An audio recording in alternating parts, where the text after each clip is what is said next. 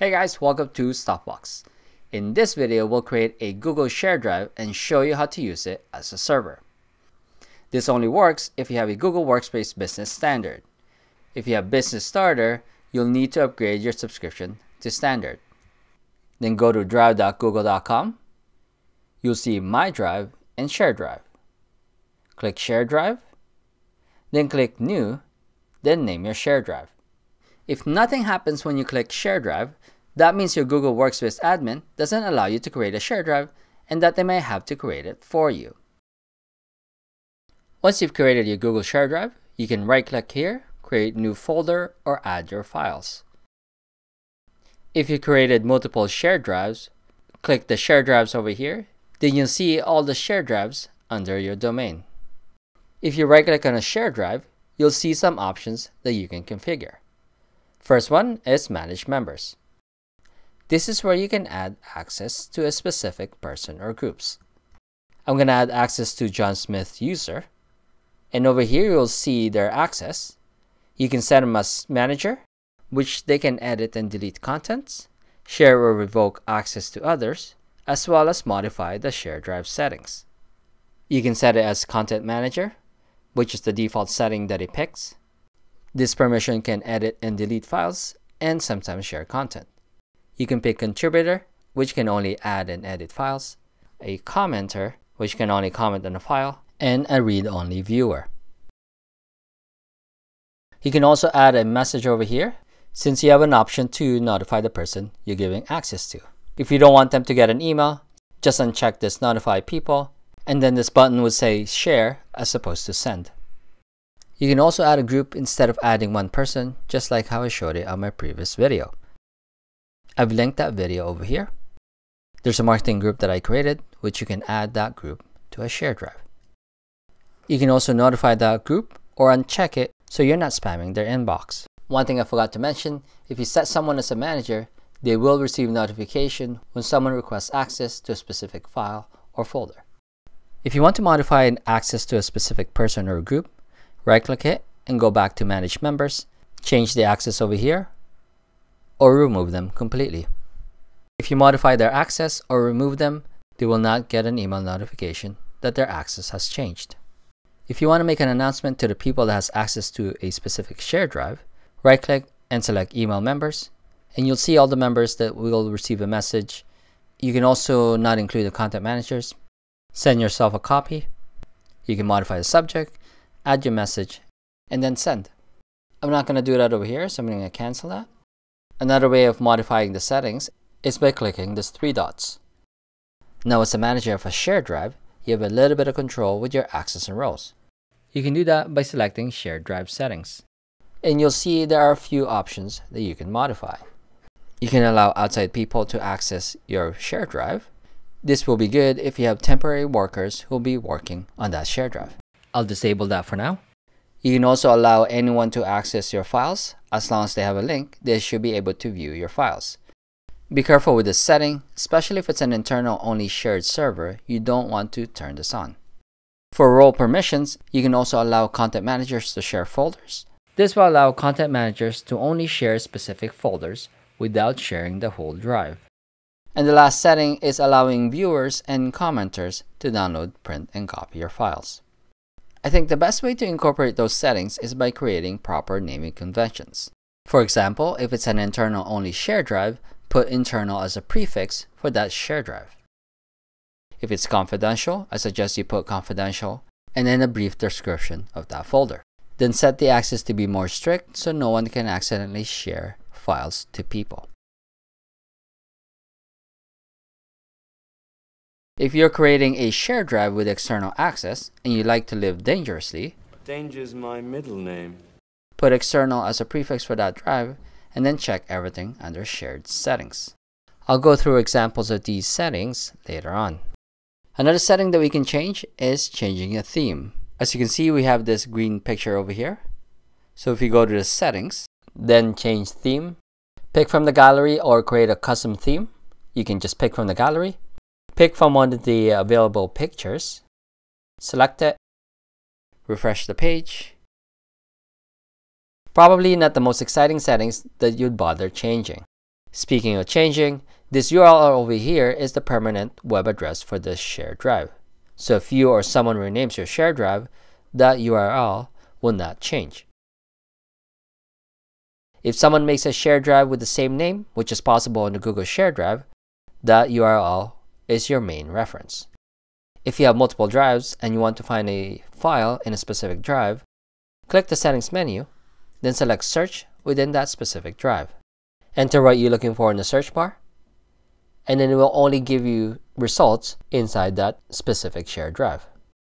If you want to hide a shared drive, there's an option over here. This only hides it from your view. Other users that have access to this drive will still see it in their list of shared drives. If you want to see your hidden drives, click this Hidden Shared Drive and you'll see all the hidden drives. The Hidden Drive button would not appear if you don't have any hidden ones. Instead of hiding drives and you want to delete them instead, you can right-click and there's an option to delete the shared drive. If there are contents on that drive, you cannot delete them and it's actually grayed out. I have this drive that's empty. As you can see, Delete Shared Drive is an option over here. Only managers of that shared drive can delete that drive. For moving files from one shared drive to another, open the source drive, select a drive or file, right-click on it, and select Move. You'll see all your drives, then select the drive where you want to move it. Only managers of a source drive can move folder or file. Keep in mind that it will inherit the permission of the new drive. So some people will lose access if they don't have permission to view that new drive. If this video is helpful so far, please do me a favor and click the like button. Now let's go through the shared drive settings and show you how the settings affect your drive. On this drive, all the drive settings are on. Even content managers can share folders of this drive. Now I have a file here that I've already shared to someone. To view whom it was shared to, right-click and click Share. You'll see the All tab, which shows you all the people that has access to the shared drive. You'll see the Guest tab. This is where you'll find the people who are not drive members but has access to that file. Under General Access, that's currently unrestricted. This means that you have to explicitly share the file to a person or a group. You can switch that to your whole domain, which means that only people in your company domain can access the files. You can change that to anyone with a link, which anyone in the internet that has a link can access the file even though they are not members of this shared drive. And there's another setting over here. If you click the cogwheel, viewers and commenters can download, copy, and print this file. Consider turning this option if you don't want viewers to do those. If we go back to the main shared folder and look at the members, there's no indication that something was shared to a guest. Now I find this to be a problem because if you have multi-level folders, you don't know if any of your files were shared to someone. To clean the permission, I won't allow people who aren't shared drive members to access files. This way, I can guarantee that no matter where I look on this shared drive, the members are the same. And since we've done that, let's look at the members again on this file. As you can see, it will give you an error and the guest will immediately lose access to this file. You'll also notice that the general access cannot be modified and stays unrestricted. If you find that that setting is too strict and you want to modify this so internal staff can easily access files within a shared drive, go to the shared drive settings and check Allow People Outside, but check Allow People who aren't shared drive members to access files. Then right-click on the file again and click Share. So Stopbox01 still doesn't have access to this file. Under General Access, you want to change this to your organization. This way you can just click Copy Link and then share that link to your internal staff. You can also look at these settings so it's not too strict for your company. In terms of drive capacity, this will always depend on how many users you have. Currently, I only have 4 terabytes, only because I only have 2 users on this account. And Google Business Standard only gives you 2 terabytes per user. You might wonder, why create a shared drive and pay Google Business Standard when I can share a folder within MyDrive? On MyDrive, I have a project folder that I've shared with a few users. If we look inside this folder, I don't own all the files in here. A few problems that may come up in the future is sharing control. If another user owns a file in it, they can easily add anyone to collaborate on a file, even if you don't want them to. I'll show you another example. I'll log into my John Smith account. Let's say you have a template that you want your collaborators to copy and edit. This could be a presentation, a letterhead, or some Google Sheet budget tracker. If they duplicate your file, they are the owner of that file. You may be able to view it, but they can't control your access.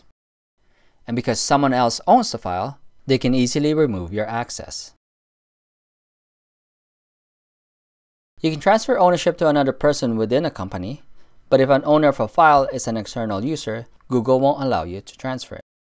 As an example, I have a file that's from my personal Gmail. I want to transfer ownership, and I'd get this error. Let's say you do find a way to transfer ownership, but that's an extra step that you have to remember. And if you're dealing with a lot of files, people will forget. If you start using the share drive, the drive owns all the files. You can set the drive permission, and you can limit who will have high-level permission. If someone duplicates a file, that's automatically added in that share drive. The permission of that file will be the same as the share drive permission. You don't need to transfer ownership even if the employee leaves or an external person created a file in your shared drive. If you decided to use a shared drive and want to transfer a folder from your MyDrive, go to the folder or file, right-click, select Move To, look for the shared drive, then click Move. It will scan your folder if you can move it. If you're not the owner of the file, you will run into some issues. Download that report, and you'll see which file is giving you an issue. In this case, it looks like the file on my personal Gmail is the one that cannot be moved because my personal Gmail owns it. To fix this issue, you'll need to make the external user a content manager, then they can move that for you. One advantage of MyDrive that's not on the share drive is the file expiration. You can right-click a file or folder. When you click Share,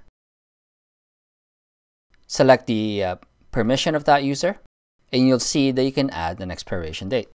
You can even modify it to expire in a specific time. Definitely one of the features that should be added under the shared drive. In terms of access type, there are 3 access types under the MyDrive. You have Editor, Commenter, and Viewer. And as I showed you earlier, on the shared drive, you have 5 different access.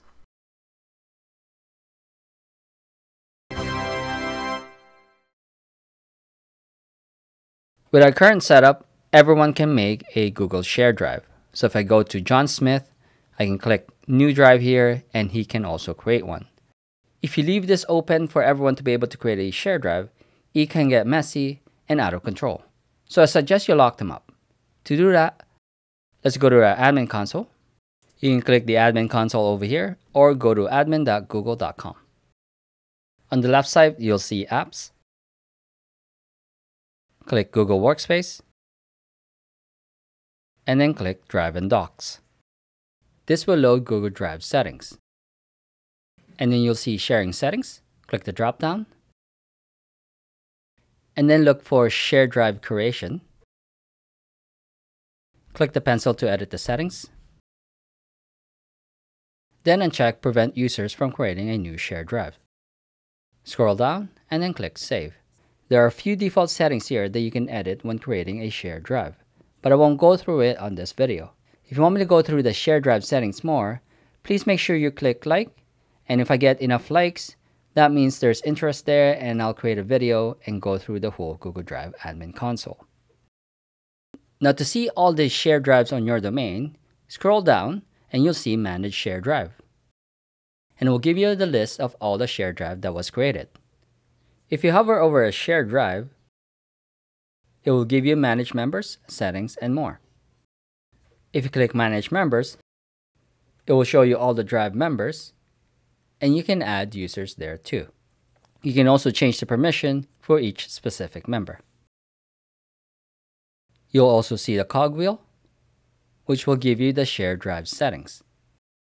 And as an admin of your organization, there's an additional setting that disallow or allow managers to modify the shared drive settings. You don't necessarily need to be a member of that shared drive to manage the members or change any settings. Another thing you'll notice is the status of the shared drive. It will show you active and deleted. If you want to restore a shared drive that was deleted, click More and click Restore. Another useful information that you'll see here is the storage use. This is useful if you want to figure out which drive is consuming the most of your storage.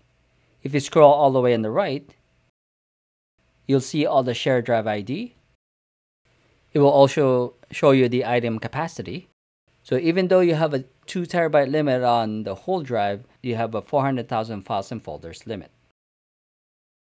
And the last thing is the storage limit. Currently, each drive has an unlimited storage. One feature that I think is missing here is creating a shared drive. As an admin, if you want to create a shared drive, you still need to go to drive.google.com and create a shared drive there. I know there's quite a bit of information here, and I've only talked about a few settings on the admin console. But I hope you learned something new. And if you did, thank me on the comment below. See you in the next video.